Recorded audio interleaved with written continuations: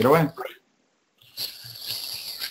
So thank you everybody for joining. Obviously this is a very important topic and conversation. What's one of the challenging things about disaster planning is there's all types of disasters you could potentially have to plan for, and they could be as small as you have a single internet provider at your location or one of your locations, and that line is down, and you have no idea the amount of time it's going to take to get that back up, depending upon what the type of issue is. It could be a couple hours to a couple days. I've had a location in New York City. There was a manhole fire, and there was fiber lines going to all kind of businesses that were melted, and it took about 3 weeks to a month to fix those lines. And luckily, we had a backup at that line at that location, but the backup generally is not as good as your primary. So we hobbled along, but things were working. But without that backup, it would have been a challenge to get a secondary line installed pretty quickly. So that's an example of one possible disaster to dealing with say Hurricane Sandy and the floods that happened in New York City, and being flooded out of a location and not having access to equipment that did not have power or internet.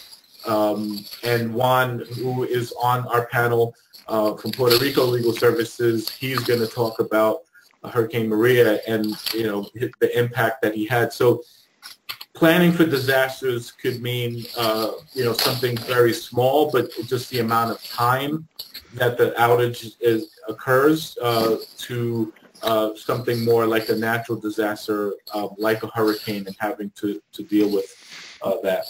So this is everyone on the panel. Liz Keith, who's also on this panel, she's going to talk from a perspective from Pro Bono Net and some of the resources and that they're able to provide, and not only from them, but just other resources that are available in the event that you have to run into a disaster. If there are any questions, we are going to have we're going to leave time at the end of this presentation for a question and answer.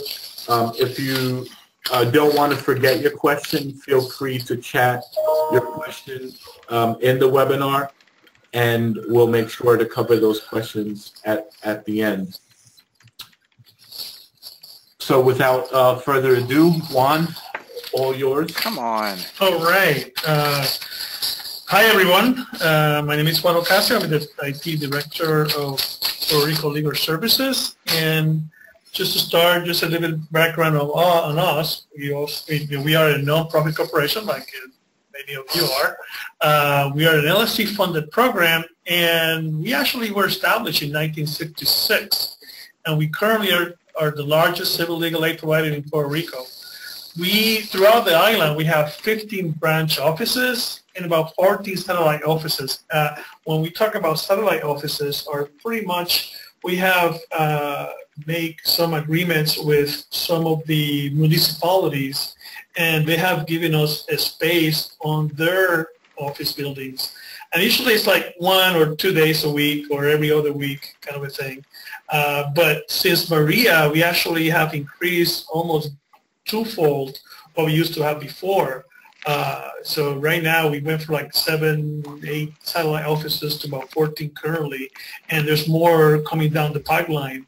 A lot of the municipalities, they want us to be in their location, since we are not in every single town in Puerto Rico.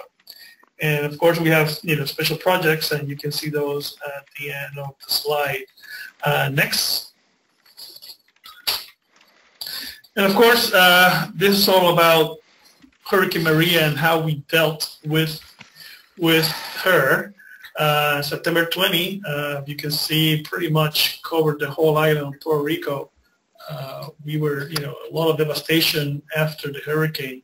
like many other places, like it happened with Harvey and the California wildfires, and what's going on right now with California too.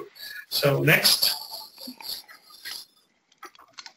And of course, you've probably seen a lot of these pictures before in the news, but this is basically what happens after a major hurricane goes through an island. And a lot of our people, they lost their houses, they lost their belongings. So it was pretty hard for everybody in the island during that time.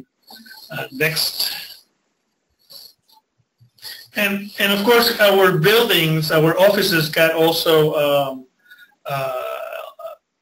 we had a lot of problems with our offices, mainly because we have a lot of water damage. We actually had one office where they actually have to shut down for about 4 months because there was so much water damage, and we have to pretty much go back in and rebuild it. But at least the main structure was okay. Next. So, see some of the challenges that we actually had after the event.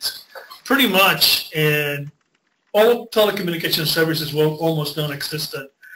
We were talking about we couldn't even call anybody.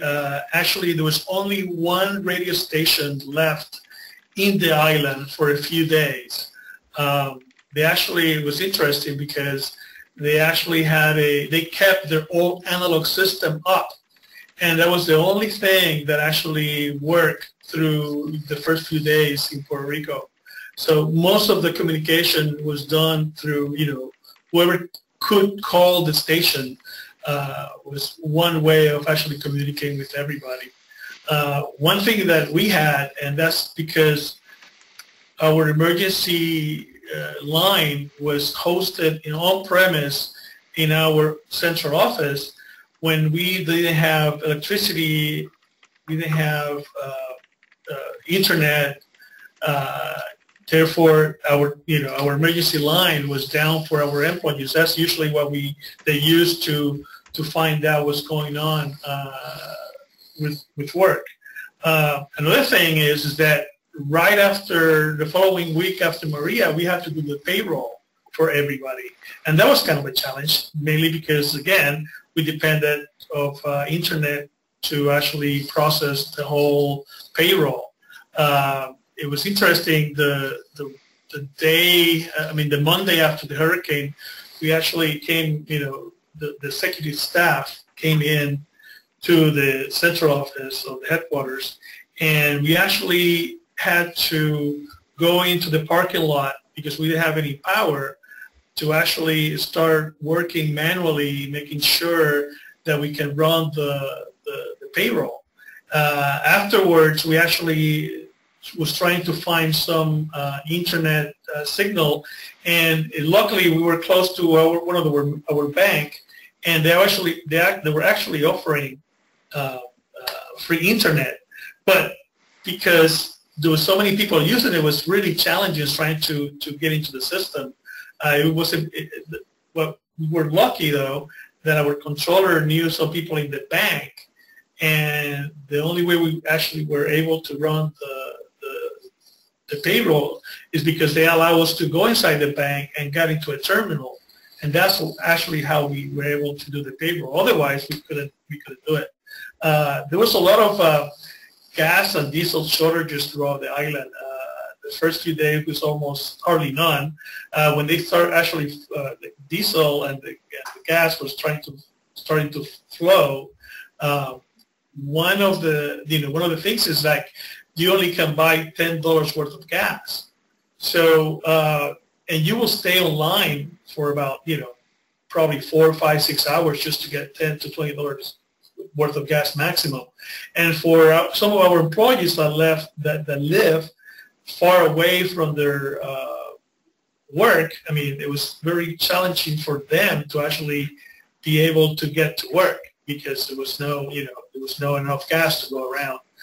One of the things we noticed is that because there was a high shortage of diesel, we have in our central office, we actually have a big power generator. Actually, generates electricity for the whole building.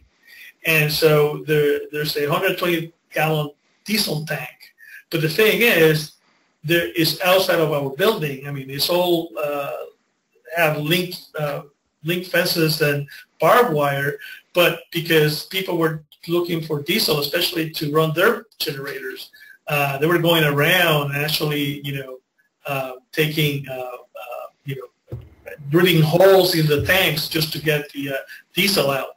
So the thing is that we needed to find security for our building, and at that time we couldn't communicate with our security contractor. So we actually literally had to go around and find a company that had some security and literally verbally did a contract with them, so we can actually be able to protect our generator. So it's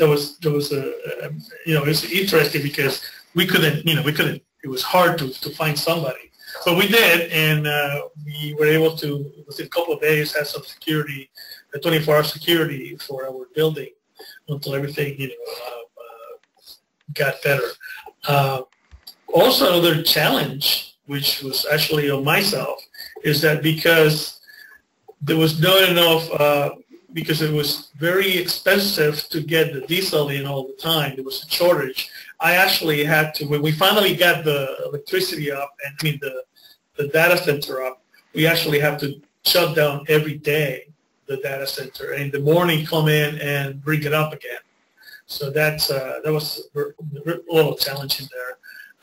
Also, before Maria, we had Hurricane Irma come through, and before that, we were actually working on migrating to Office 365. We actually delayed the migration due to Irma, and we set it up just before Maria.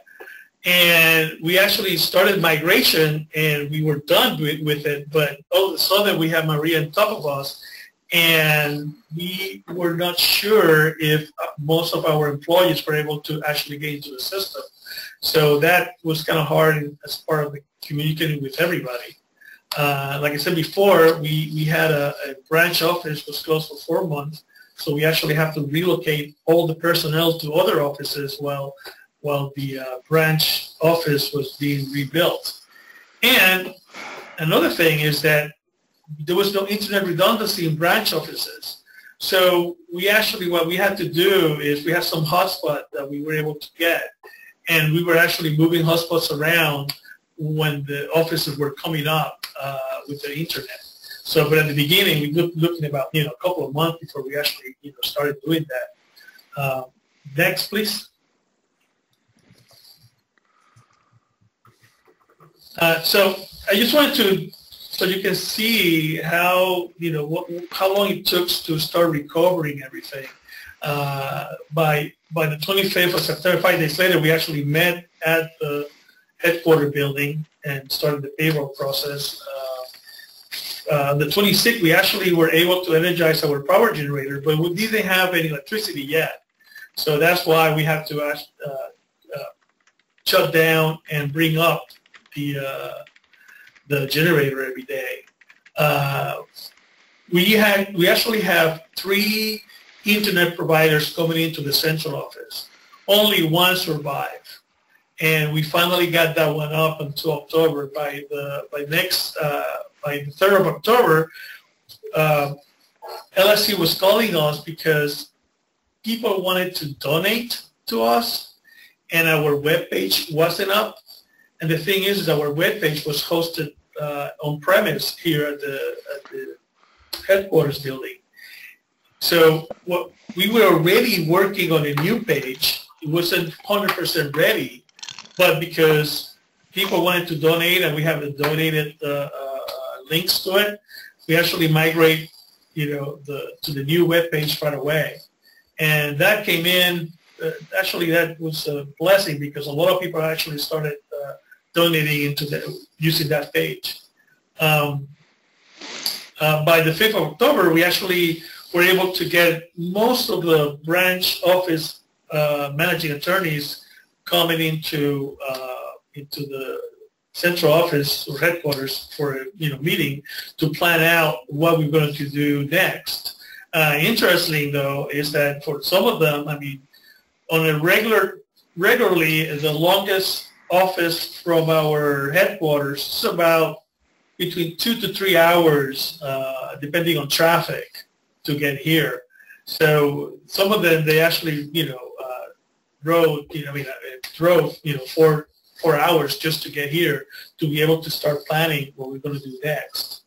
By 9 October, everybody was starting to report to work, and by the 10th, the first branch office was energized, but didn't have internet.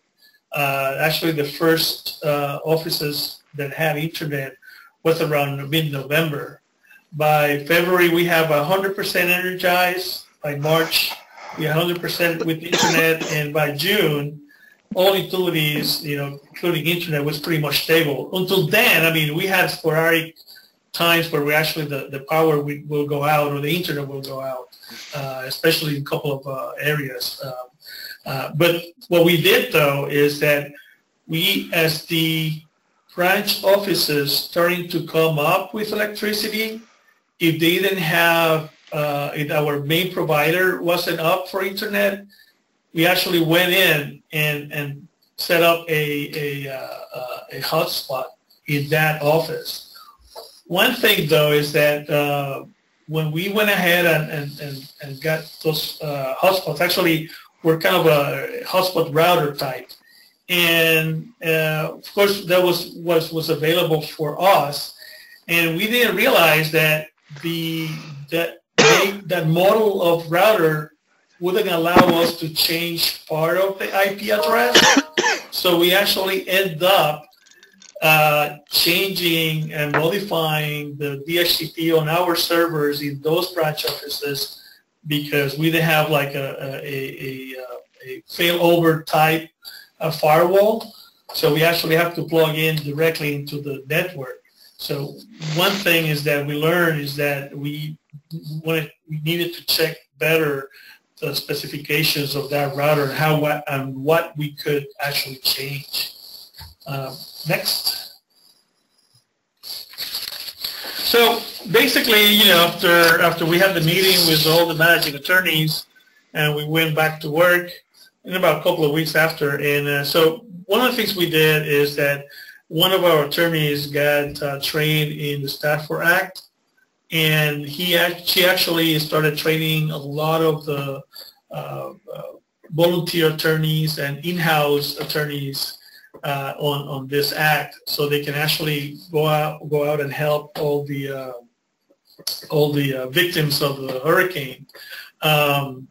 We actually because a lot of there's not much happening at the branch offices because our clients couldn't go in. A lot of them, it was hard to get into the offices. We actually went out to the communities and started visiting communities and government offices to actually offer our services. One thing, though, is that because we didn't have internet and we needed to actually open cases and document everything according, to LSC regulations. The central office became actually a printing office because we had to develop toolkits for all the branch offices so they can go out and open cases because a lot of them, a lot of the branch offices didn't have electricity or internet. So that was a big effort in the central office. We didn't have actually a toolkit or anything similar to collect all the data. What happened later is that after all the data all the cases was open, we needed to go back and input all that data into our case management system. So that was a big challenge for all the branch offices because a lot of them, they actually have to come in to the branch, to the central office to actually submit all that data. Also, we were one big effort was actually collaborating with FEMA to make sure that we have some of our attorneys in the disaster recovery centers and help them, you know, with all the victims of the hurricane, trying to get aid. Next, please. So now that we have gone through all that, we needed to prepare for, you know, next event or next major hurricane for the future, as a matter of fact. So we realized that we needed to revise our business continuity and disaster recovery plan. Mainly because I think we were focused mostly in the disaster recovery from the IT standpoint, and we never went back and looked and how the business or the business processes were going to continue during a disaster. So right now we're in the process of revising the whole thing. One thing that we also decided was that we needed to move to the cloud faster than we were planning on. So we started with our web page. We definitely went to the cloud on that one, being hosted off premises. Thanks to a donation from Legal Server, we actually migrating to Legal Server as I speak right now. We're going live on the 10th of December with Legal Server.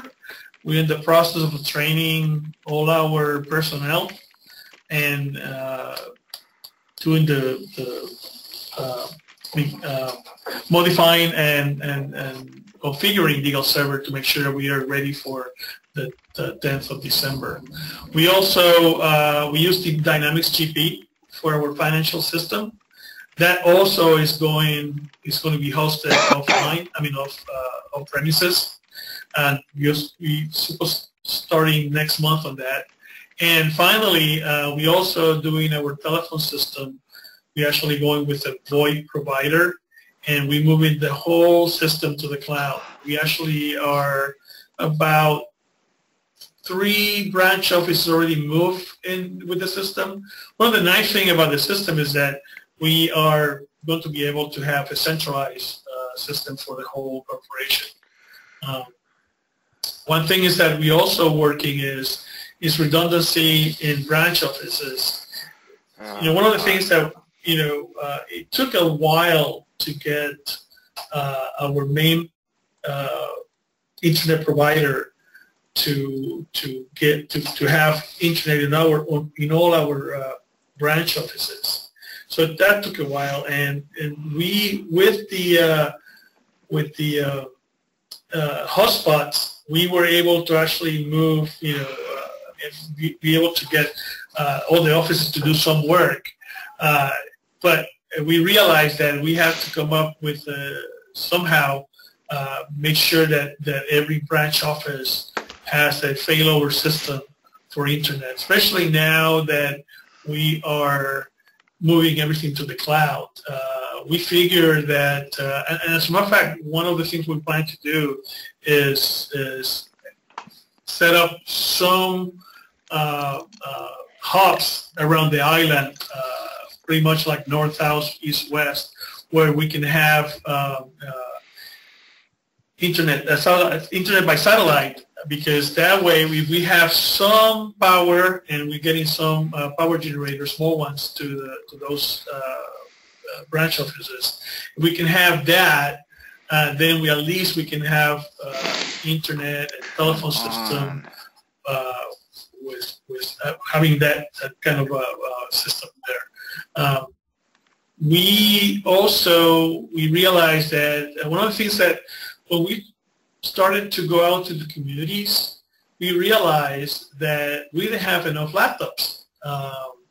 So that became a problem, because we only at that time we only had 1 laptop per branch office. So only one lawyer, basically, one attorney, could go out and do some work. So right now we are in the process of, I mean, this was already we were already planning to do this anyway, but we didn't do it. It wasn't timely enough to do, when Maria hit, we were in the process of actually trying to acquire all those laptops. So now we're doing that through a and by the way, we had some offices in the States. Actually, they sent us additional laptops we actually use to deploy to our branch offices. So that was great in that sense. But right now, the plan is to actually get a laptop for every attorney. Through a donation from Friends of Legal Services, we were able to actually, and I'll show the picture a little later, but we actually set up like what we call a solar power portable office. And the whole thing was so we can go out and give service to our clients and to the victims, and we don't have to depend on having electricity all the time, because this system actually, you can actually recharge the battery and charge all the laptops on a portable printer scanner that we actually got. Also, in communication with some of our, especially one of our NGOs that we work with, they actually were talking about, and they were looking at this alternate communication system, which basically is kind of a mesh, system, and basically it's only for texting, and you can use your cell phone with it. But the thing is, you have enough around, people can actually communicate with each other and jump from one to the other, because it's kind of a mesh system. So you want to look at more about this. We actually started to look at this maybe for a future deployment on another disaster. Is you can go to that website, I put it there, www.gotina.com, and probably you can learn more about it. Next, please. So this is actually what we end up buying. We actually got one for each branch office. We're going to get a second one because we were able to get some disaster relief money from LSC. And as you can see, is basically have a portable printer scanner. The one in the middle is the battery. It's just a 100-watt battery that can be recharged with the solar panel in the back. And of course, this has a Microsoft Surface. Mainly, we use that one. We actually got that one because you can get 8 to 10 hours of battery on that. So next. So we are now a year after, and we're still working with FEMA. We're still deploying attorneys to the FEMA DRCs, and now we're becoming a CRC right now, Community Resource Center. We're still collaborating with some communities. We're providing services with them, taking service fairs over there, and of course we're educating people on disaster. We actually working also with we are some of the working groups that we're working with, the Disaster Housing Recovery in Puerto Rico, which is National Low Income Housing Coalition, the Ayuda Legal PR, which is our statewide website, and our Pro Bono Inc., which is our sub-grantee that work with us on actually doing pro bono work. Our executive director right now is a member of the LSC Disaster Task Force, and we just recently, last month, we received the disaster relief grant from LSC. And one of the things we're doing with it, and I think a lot of people, a lot of programs that are using Legal Server are looking forward to this, is the fact that we're doing an offline intake web and phone app. So, and that should be, we should be coming out on September of 2020, we should be able to be done with it. But what that's going to do is allow us to go out to the field and, open cases and qualify clients without needing internet. And avoiding what happened to us early this year, that we have to actually re-input all the cases, and we actually looking about 3,000 cases that we actually took, that a lot of them actually had to be inputted again after it was done by hand with using the toolkit. Of course, we also getting money to do the mobile technology, which is basically what we're talking about is getting those additional solar power portable office, and we also getting some satellite, internet satellite antennas to be able to get some, offices, some hubs for when a disaster strikes. We usually have going to set up places around the island where everybody can report to and work out of those places. And of course, we're getting additional money to really increase the pro bono outreach efforts. During the Maria, there was a lot of actually pro bono attorneys that did some work, but there was no concentrated effort to actually manage the whole thing. So with this, we're trying to set up a centrally manageable way to get attorneys to cooperate when a disaster strikes. Next. So some of the lessons learned, basically, definitely we didn't have the business continuity plan wasn't current. We didn't foresee not having, internet or no communications whatsoever. Like I said before, we were concentrated in making sure that all the IT was able to survive, which it did. The only thing is that we didn't have internet, providers to give it the whole thing, to give the internet. But the equipment survived, and so we were okay there. But we never thought about how do we going to give a service to a client when we didn't have no technology whatsoever.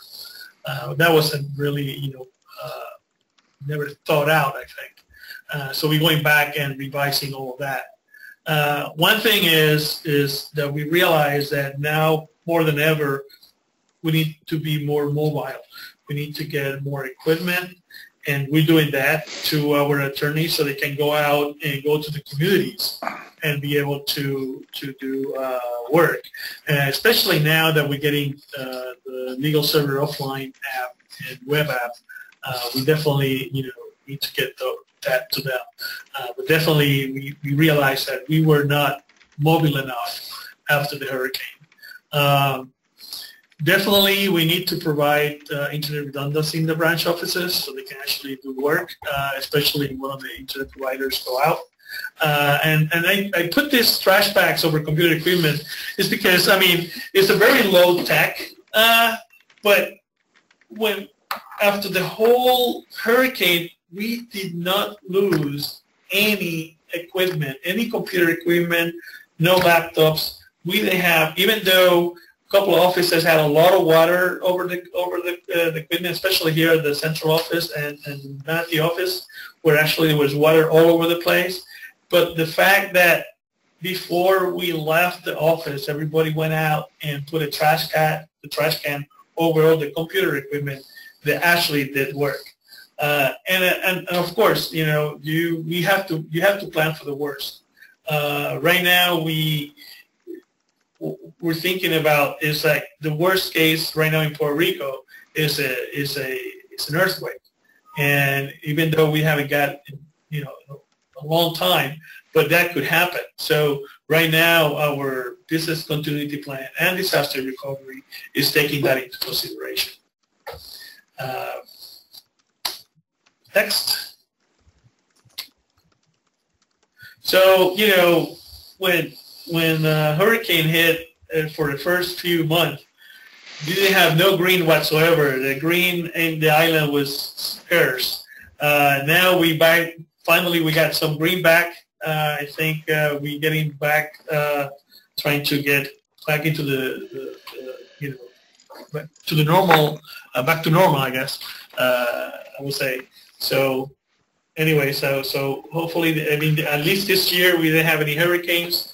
Hopefully, I think we had at least another couple of weeks in the hurricane season. Hopefully, we never didn't get hit again, but hopefully in the future we will definitely prepare for it. Next, and this. Thank you, Juan. That was all great information.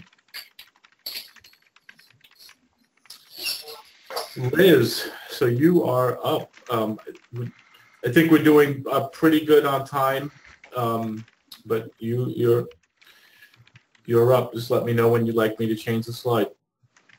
Okay, great. Well, thank you so much, Michael and Sart, and Juan, am just so impressed and in awe at the challenges that you and Servicios Legales and the team faced in the wake of Hurricane Maria and the creative response and relative speed that you were able to have in bringing systems and services back online, facing such widespread power and telecom issues, and also really enjoyed and appreciated your emphasis on building more resilient systems looking ahead towards the future. So just really impressive work all around. So just for this next segment, I'm going to take a little bit of a different approach than Juan and talk about technology planning, not so much within an organization, but within a regional or state justice community as a whole. And we'll draw on Pro Bono Net's experience in this space, in direct experience in the wake of Superstorm Sandy, and our work with field partners in a number of regions from 9/11 and Hurricane Katrina onward. So if we go to the next slide. Okay, great. So just for people that aren't familiar with Pro Bono Net, we are a national nonprofit that focuses on using technology to increase access to legal self-advocacy tools for the public, to strengthen pro bono participation, and to facilitate collaboration on cross-cutting justice issues within a region or nationally. And one of the initiatives that we've had an opportunity to be involved in since 2006 is the National Disaster Legal Aid Resource Center, which is now a collaboration of Lone Star Legal Aid, Pro Bono Net, LSC, NLADA, and the ABA Center for Pro Bono. And that effort is really led day to day by Sandra Brown at Lone Star Legal Aid and Jeannie Ortiz, a disaster response legal fellow here at PBN. And I'm going to first talk a little bit about some of our kind of direct observations and learnings in this space after Sandy, and then talk about some of the planning resources and kind of capacity building resources that are or will be available through disaster legal aid in the near future. So if we go forward, I think we can go ahead 2 slides. Great. So, I wanted to just start with reflecting on some of the learnings from our experience in Superstorm Sandy, and in particular, some feedback that was surfaced in a report that we had the opportunity to do about 2.5 or 3 years out from Superstorm Sandy, that reflected on what worked well and where there were challenges in the legal community's response in New York to that event. And I'll go through some findings that I think are particularly interesting when it comes to kind of the role of technology, and again that are more about how technology can strengthen collaboration and service delivery among multiple groups working on a response effort and facilitate collaboration. So as part of that sort of reflection on Sandy, we did a survey that of approximately 40 legal services advocates, law firm pro bono coordinators, and law school collaborators that looked at which of the following tools and resources they engage with as part of their Sandy response efforts. And the sort of wake of Sandy, Law Help New York, the statewide legal aid website in New York, played a critical role in getting legal information out to the public. The regional pro bono site, the NYC Pro Bono Center, also was used as the central access point to training and mobilization resources for volunteer attorneys.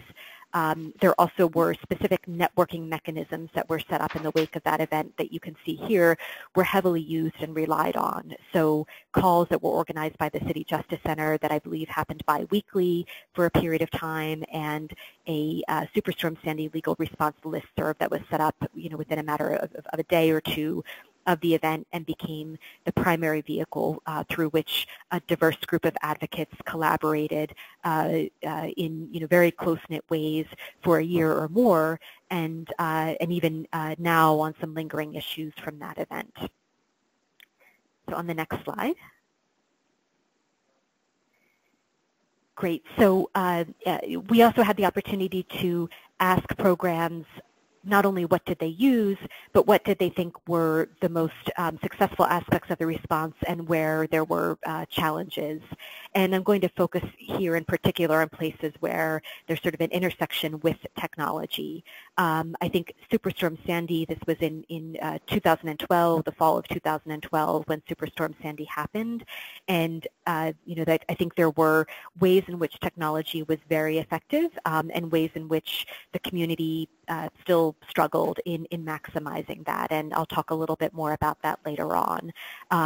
In particular, I think we saw the role of Law Help New York and the really for the first time in our experience, a really strong use of social media and digital marketing and digital outreach to get information out to the public in affected communities as being an area where the legal community's response really shone and was very impactful in its use of technology, as well as standing up tools like the listserv or a central clearinghouse of resources for advocates in facilitating collaboration across organizations and helping to bring together the subject matter expertise from a number of different groups and capturing that in one place that multiple organizations and multiple volunteers, regardless of what program they were volunteering with, could have access to.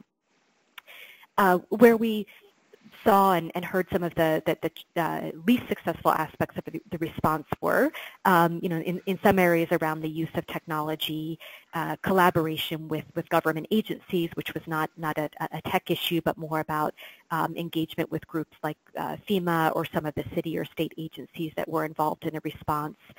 And then around volunteer management and volunteer recruitment. And I think we'll talk a little bit about this later on, but I think this is a place where the capacity of the community and the experience of the community nationally has grown in thinking about how do you use technology to capture what is often a surge in interest among volunteers in assisting in a disaster, and then actually deploy and leverage that over what can sometimes be a quite long period of time in which those volunteers are actually needed.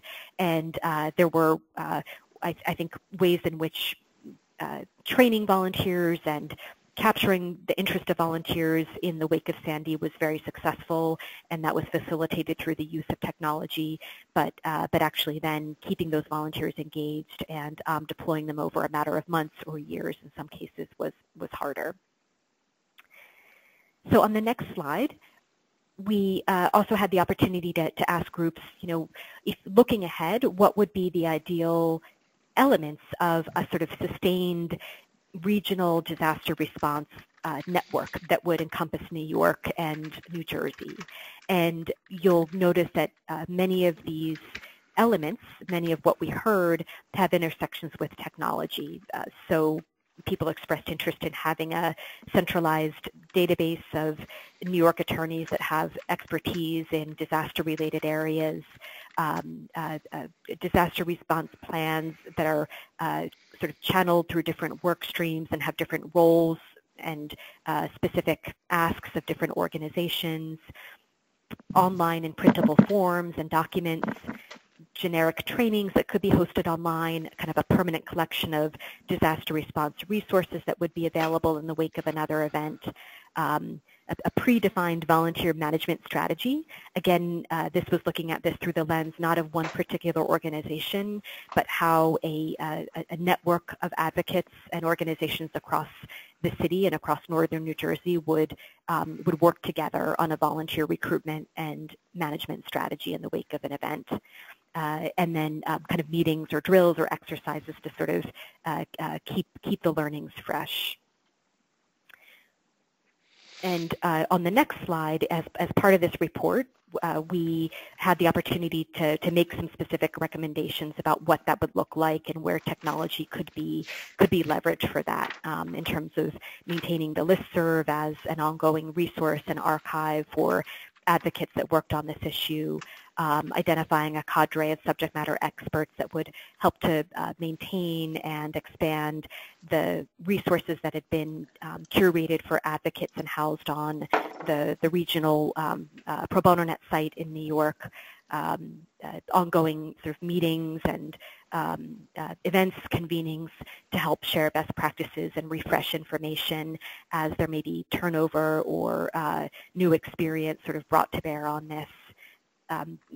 Continuing to leverage the resources that are available on disaster legal aid, and then kind of formalizing this idea of a network that might span New York and New Jersey.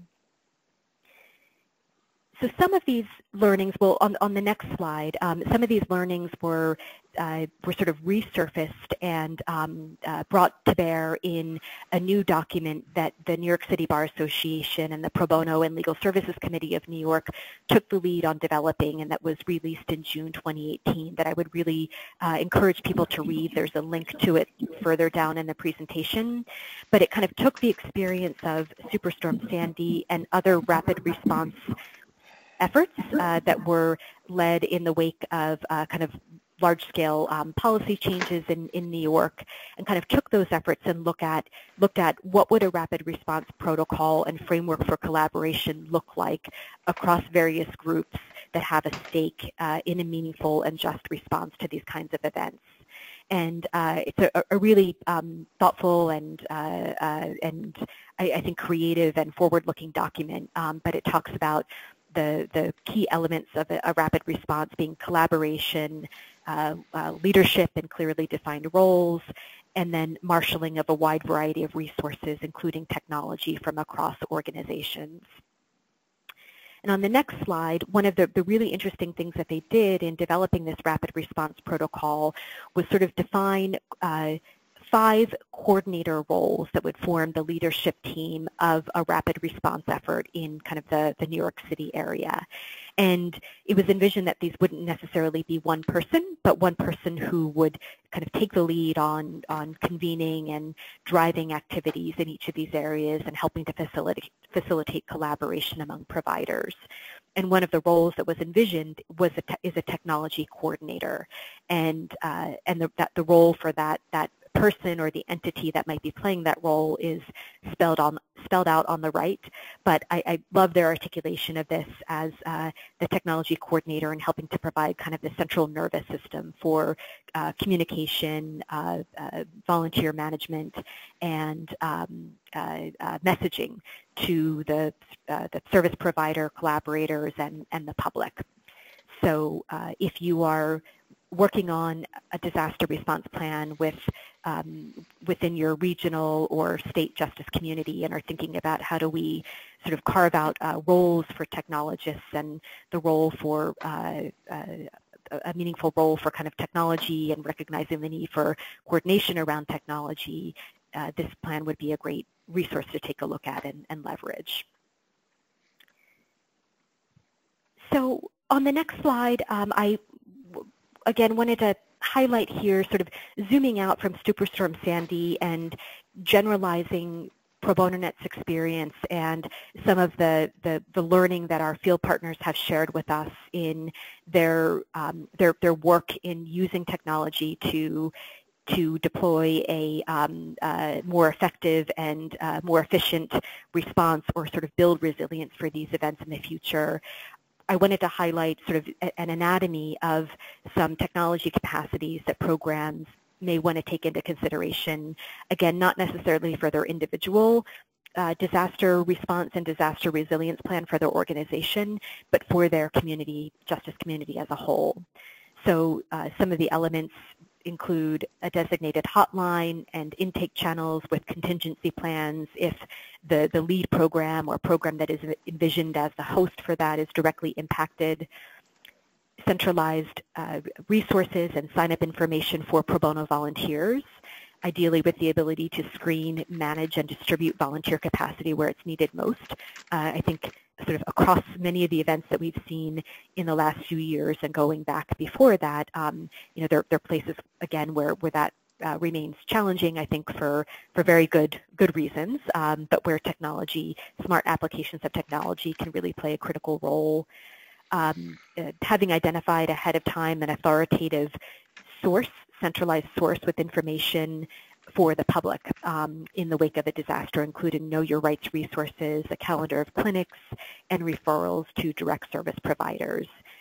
There are many good nationally relevant resources available on disaster legal aid, as well as that have been developed for statewide legal aid websites in regions that have been impacted by disasters. So if you need suggestions, if you're trying to kind of develop a core kind of content base in your community and are looking for suggestions about where to turn for models, please let me know.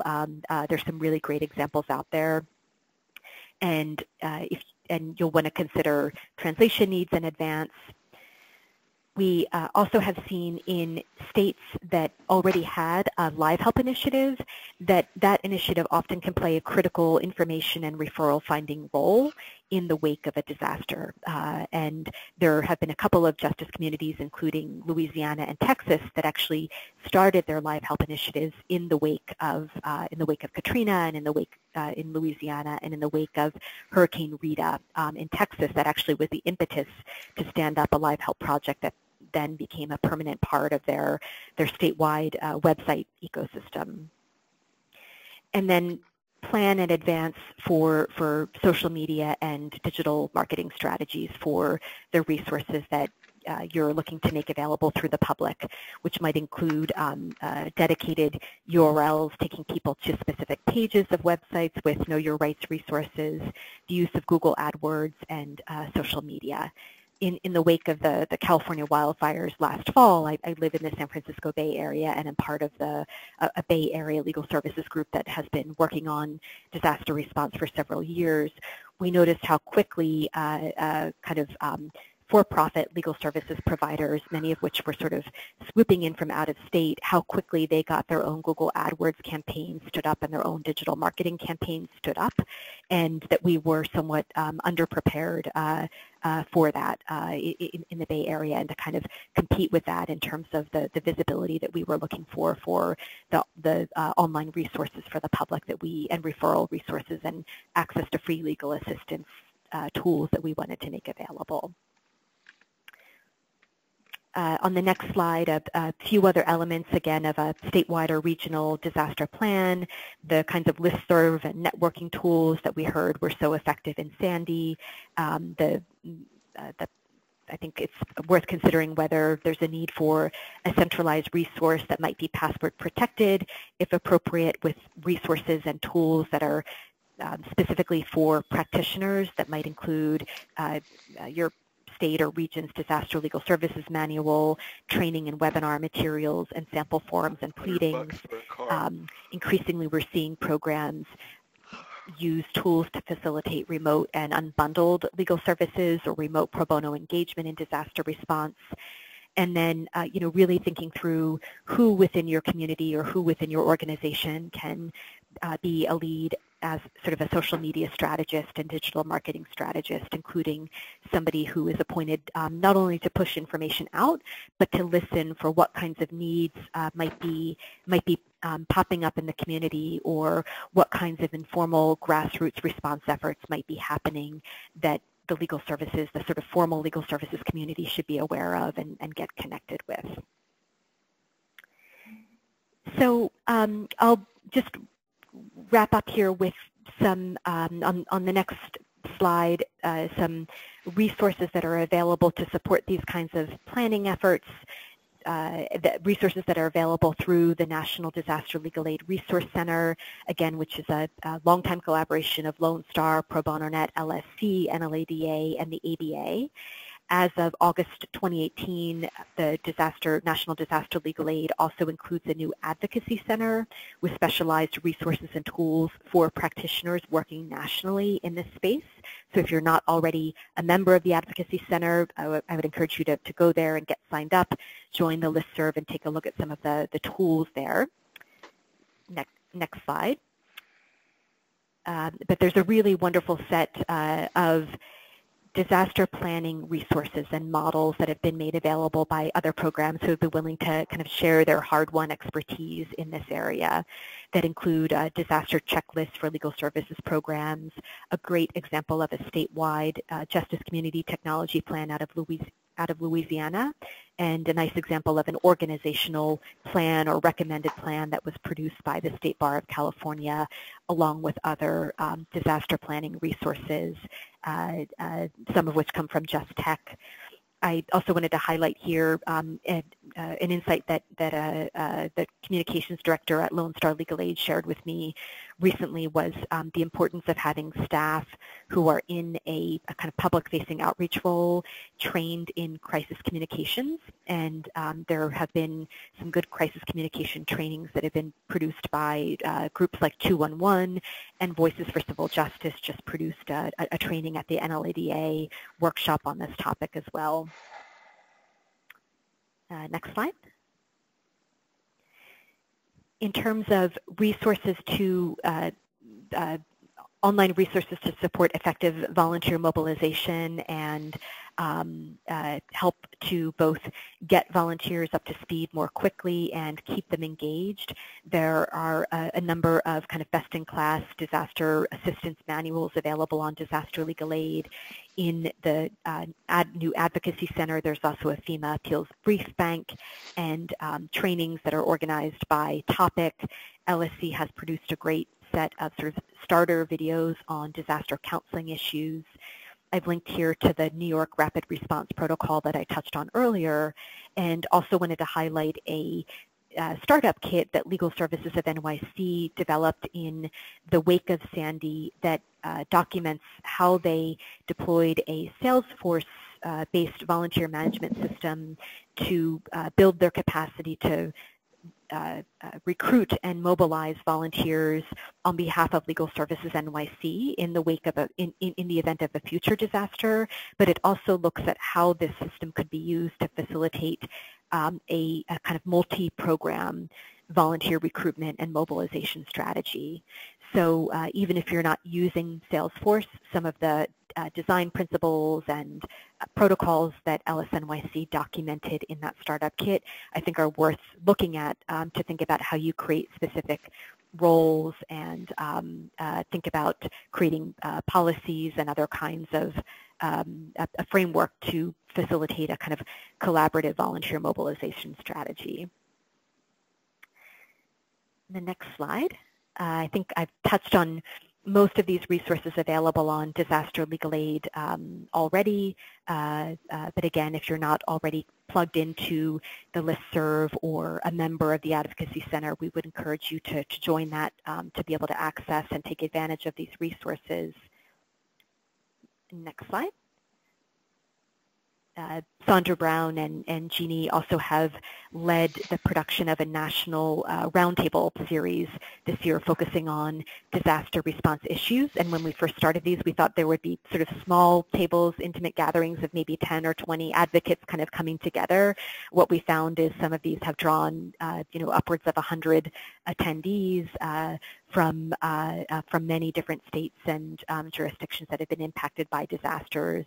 And the next topic, and the one that we'll kind of close out the year on, will be at the end of November, focusing on disability rights issues in disaster legal response, one of the most kind of requested topics that's come up in our conversations and feedback from attendees in this series. And on the next slide, as we look ahead to this coming year, we, through an LSC-funded partnership with Lone Star Legal Aid, we will have the opportunity to expand some of the resources available on disaster legal aid, including additional roundtables on topics that we hope will include the effective use of technology in service delivery and being able to learn more and have deeper conversations about some of the kinds of creative, forward-looking, resilience-focused strategies that that people like Juan and groups like Servicios Legales are leading, and we'd welcome feedback on what topics would be helpful for the community to hear about and discuss in those kinds of roundtables. We also will be developing a toolkit to help support remote pro bono mobilization on FEMA appeals issues, leveraging an existing Law Help Interactive powered FEMA appeals online interview. We also will be developing new technology capacities and points of integration with case management systems to support the cross-publishing of pro bono opportunities in need of in disaster response contexts, and being able to kind of amplify those regionally or nationally. And then a series of mobile-friendly user experience design and content updates. And we're in the early stages of planning this and really welcome feedback from this community on how any of these or sort of other national capacity can be helpful as you think about both responding to events that may be happening in your regions, or as you look ahead to planning and building more resilient strategies for the future. So I think that's it. Thank you. Well, thank you, Liz. That was a wealth of information. I hope others found it helpful as well. Obviously, a lot to cover. I think, you know, one of the highlights here is you have to start the conversation internally if you have not already. I think for most, if not all, you know, a disaster is really about when versus if, and the more planning and discussion that you could have beforehand, the better, versus being in an actual disaster and trying to then figure out everything. I think in Juan's case, it sounded like they had already, you know, started to implement some things were midstream, so that sort of helped.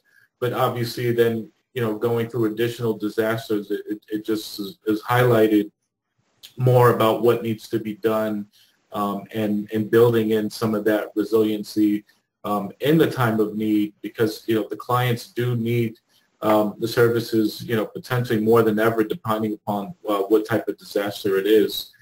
So really, you know, emphasize having these conversations.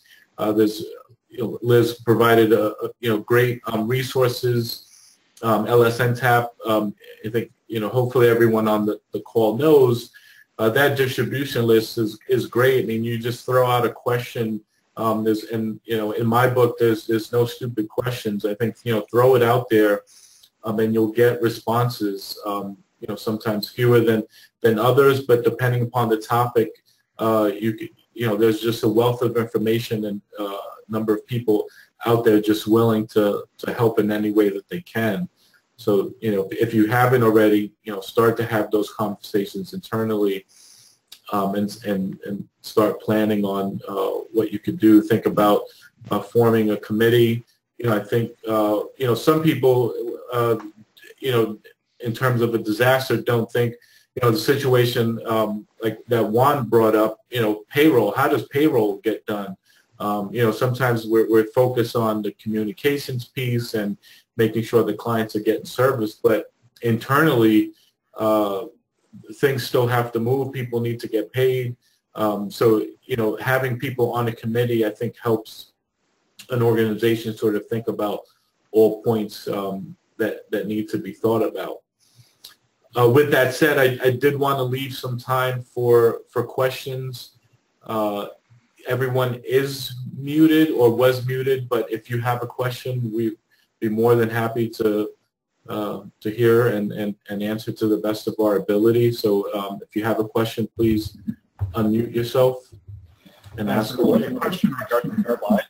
The slides will be available. It sounds like there's a back there. Let me get rid of The slides will be available on our website. We did add them into the handout section, but since they were added partway into the webinar, they may not appear for some people for download. Also, feel free to email us and we can send you the slides. Michael does have those, and I also have those over at LSNTEP. Thank you, sir.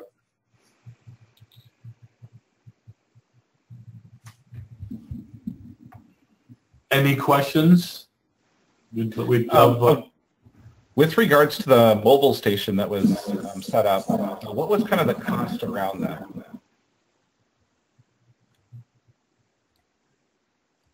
I'm back. Excellent. Welcome back. What's the question again? It was, what was the cost to that kind of mobile office station that you put together? Yeah, it's around, I think it was about $2,800. That's not bad at all. Yeah, it was that surface, by the way, it has it's one of the newer ones that have a built-in eSIM. So the thing that we were thinking about that, it was like we can actually get we can actually get the eSIM online, and we don't have to worry about getting a SIM for those laptops. You can actually, trying to get those SIM in the surface, you can actually connect to a provider and get the SIM activated without actually going to a location. I mean, a provider physically go and get the SIM. And that's the reason we get those. And that's a little bit more expensive, but we're looking like down the line when that service is available, and people can actually, we can give permission to actually get a SIM when they need it, so they can actually, instead of carrying a hotspot, with them.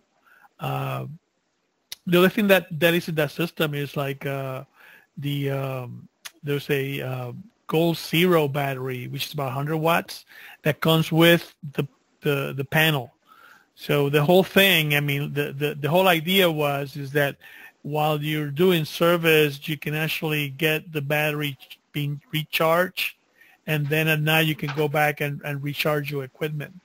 And those are 100 watts batteries, and those are lithium batteries, by the way. And I think the whole thing weighs less than 30 pounds. I mean, the whole thing.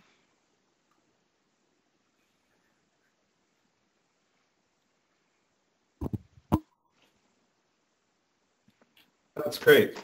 Liz, the kind of social media marketing outreach that you talked about after a disaster, what kind of like task items were on that, or what things were people kind of doing on a daily basis? Because you talked kind of about internal and external there. And I know that that's very new to a lot of legal services organizations, as some of them don't have anyone even managing social media currently.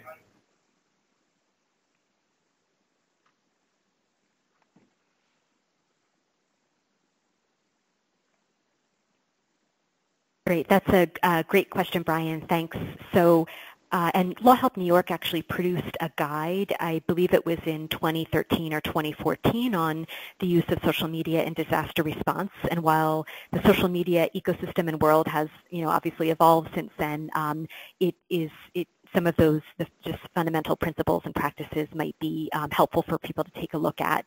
But the kind of building blocks of what we've seen be effective are use of Twitter and Facebook and blogs for outreach. In Superstorm Sandy, most of those were done in both English and Spanish, and included information, a focus on information that was sort of time sensitive. So, there's a clinic happening in Staten Island on Thursday, or there's an upcoming deadline for FEMA appeals, sort of time sensitive, quick information that was used and broadcast kind of repeatedly through social media, and then amplified through the network of partner organizations that were involved in the disaster response efforts.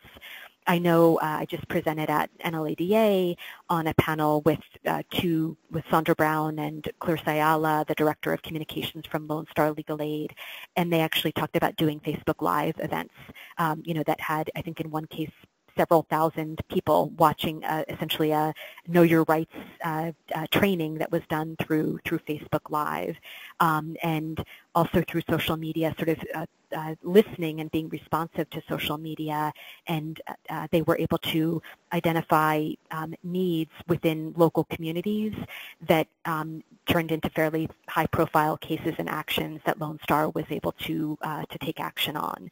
So, you know, both the sort of outreach and marketing piece, as well as the listening and engagement, and thinking about ways social media, especially in a relatively chaotic situation, can help create, establish bridges with either clients who need assistance or other organizations that are working in an allied way in that disaster response work.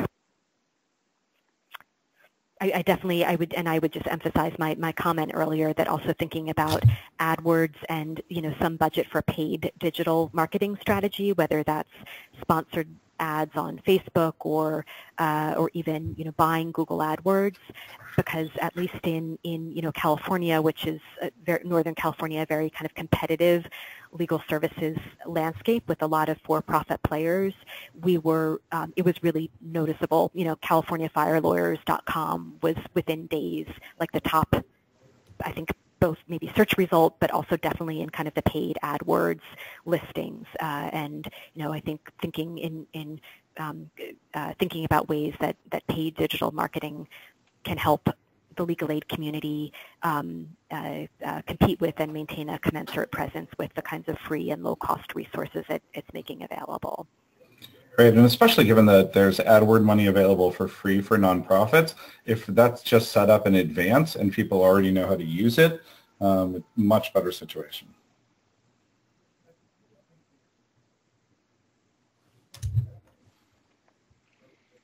Excellent. I think that covers our questions. Thank you so much, Michael Hernandez. I would definitely like to remind people we have the new request for proposal and job board. So if you decide to hire somebody who's going to do social media in disasters, please send us an email. We will post that and share that widely.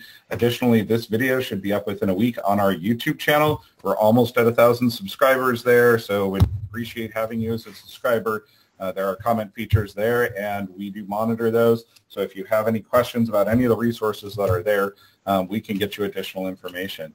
Thank you, Just Tech. Thank you, all of the speakers that we had today. This was a great topic. Look forward to helping organizations prepare for disasters.